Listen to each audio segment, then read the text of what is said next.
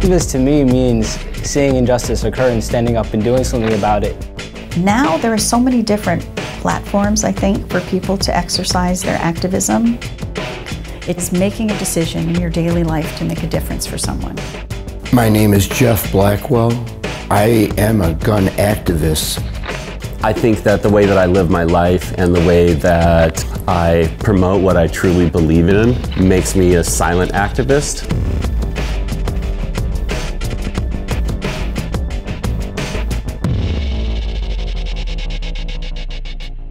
My name is Julian Dow and I attend Georgetown Day School.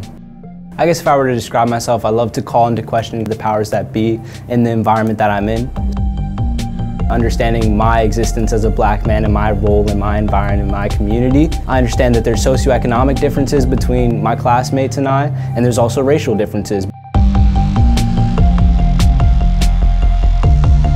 I noticed that students of color didn't really have a space to talk with each other about the things that they were going through. I was like, okay, here's what we're gonna do. We're gonna create a group where we meet once a month, and it's really more of like a conversation, but we still kind of get to air those problems. There's definitely security and solidarity.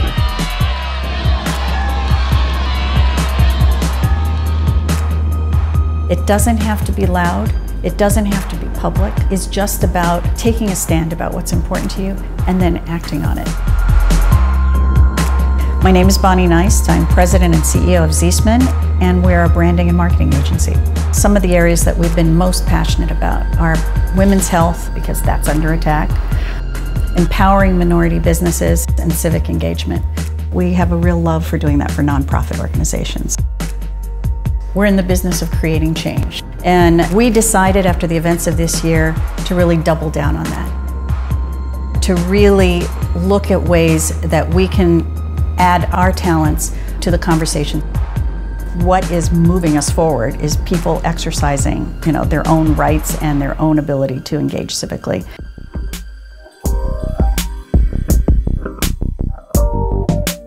I think the biggest issue facing the United States is security itself.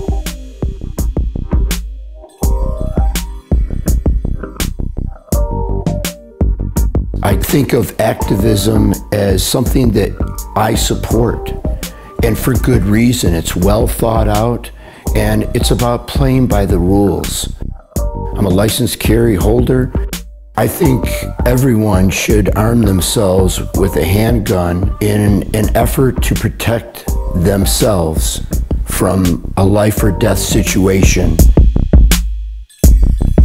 This is an article from the Houston Chronicle in November of 1982, and it describes a situation where I was held hostage at a local hospital here in Houston.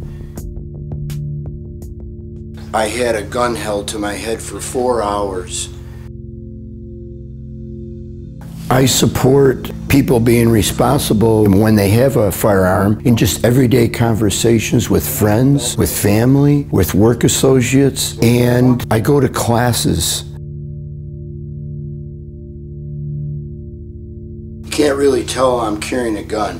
So in the event I need it, I can come over here and kind of look scared, but it's already locked and loaded, and then I draw. Recently, I went to the Houston Police Department, and they had a seminar on how you should be responsible in a situation where someone might draw a firearm in a church assembly.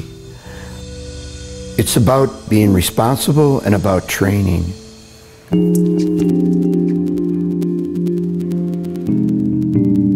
I think that the way that I live my life and the way that I promote what I truly believe in makes me a silent activist. In 1997, I got a knock on my door from the DEA, who said that they had an anonymous tip that I was selling marijuana. I was growing marijuana for my own personal consumption because I wanted the best that I could get. I was convicted of manufacturing controlled substance in 1998. And served 90 days in county jail, which was hard because I didn't believe that I had done anything wrong. I've always believed that one should live by a moral code. Part of being an American is being able to question what the government says we can and can't do and make those decisions for ourselves. We're at Bull Run Craft Cannabis. I'm about to give you guys the Bull Run tour. Perfect. Yeah, that's an advertisement shot. After 20 plus years of being a felon, I took advantage of the Oregon Marijuana Forgiveness Act, and I got my record expunged. And that following January, I applied for my Oregon recreational license with my 2 business partners, and we became one of the first 8 recreational cannabis businesses in Oregon. In a democratic nation, you have to be an activist if you want to uphold the true kind of criteria of a democracy. America was founded on this idea of making sure that everyone is free and equal. It came out that there was an offensive picture that really hurt the African American community in our school.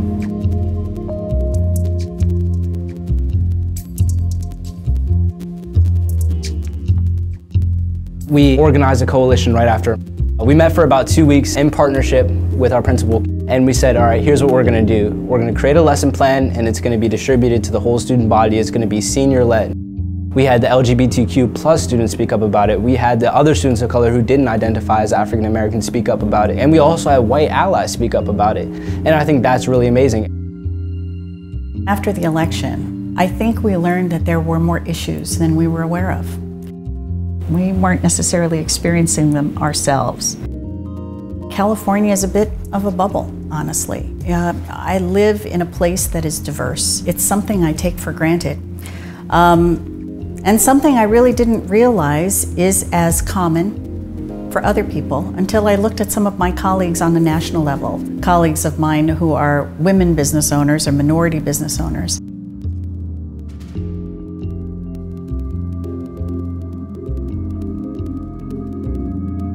I believe that we're somewhat split as Americans. You can see it with our presidential elections, our local elections. We're struggling. And I don't know if there's hope in sight, but it's been a challenging year. And I can't think it reflects our past, and it also is a reflection of what very well might occur in the future. Because it's so easy, you know, to be divided. We should be able to move forward and have a respectful dialogue, but each participant in that dialogue has to be willing to go into that conversation and be open to change. And if they're not, then how do we do that? I want to be able to be that force to bring people together.